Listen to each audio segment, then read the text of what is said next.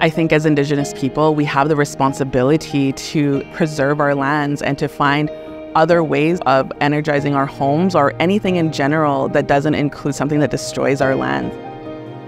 I grew up knowing that we had to protect what we have and to try to find different eco-friendly ways to bring things into our community. This specific project is affordable, replicable, net zero, multi-unit residential.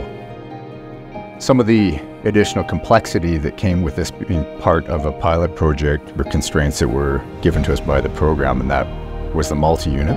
We looked at those in terms of how we designed the ventilation systems, fire separations, entrances and exits. You're also trying to deal with scent and noise, so people cooking in one space, that's not infiltrating another. So there are a bunch of other design details and characteristics that are important because, when you were looking at densification, reducing, trying to add the millions of homes that we need in Canada, there's going to be more and more multi-unit.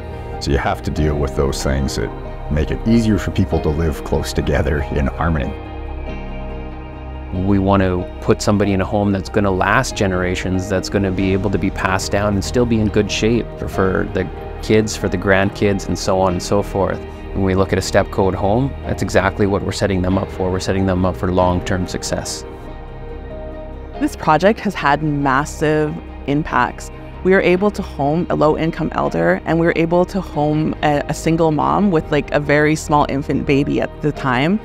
We're in crisis right now. There is a shortage of homes, and we were able to supply them with a home and not only have affordable rent, but have affordable bills on top of that. In my old home, it was hard to keep the house warm in the winter. Now in this house, you don't have to worry about heating and the cooling. Very comfortable. I like it. Everything is better.